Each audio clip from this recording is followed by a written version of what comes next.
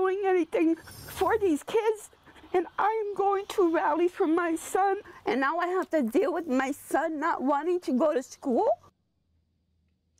Now at 5 o'clock, a family's heartbreaking struggle with school bullying. A mother says her son, who has special needs, is being taunted and even physically assaulted. And now she is pleading with the district to put an end to the bullying, which the family said has become more and more violent.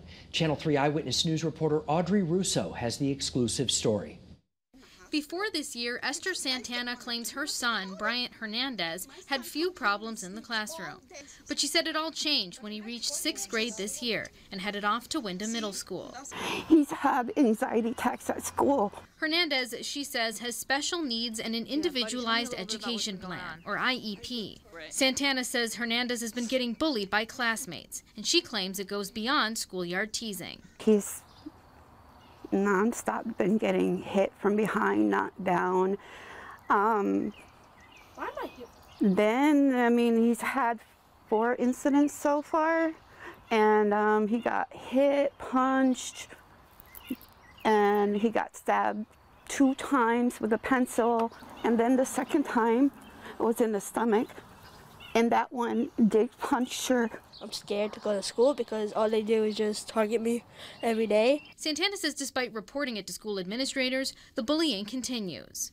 She says discipline in her son's case has been handled internally through the school and that police have not been brought in to investigate. You're waiting for my son to get seriously hurt or end up in the hospital because you guys don't want to do nothing about it? We reached out to Windham Middle School principal Dr. Marcus Ware, asking him to clarify the school's bullying protocol. He declined an interview, citing student privacy concerns, but he did provide a statement, writing in part, "In the rare situations when we receive allegations of such conduct, we investigate the claim immediately, properly and thoroughly, so that the rights of all students involved are fully respected." Ware went on to say, quote, "We take all appropriate steps to prevent any recurrence of inappropriate conduct." What do you want to see done for your son and for other kids? Stephanie? I just want more justice. I want more discipline put down. I really do, and it's not fair. It's not fair at all. Santana tells us the school did meet with her yesterday, but she feels the meeting was more focused on her son's mental health than the bullying itself. In Willimantic, Audrey Russo, Channel 3 Eyewitness News.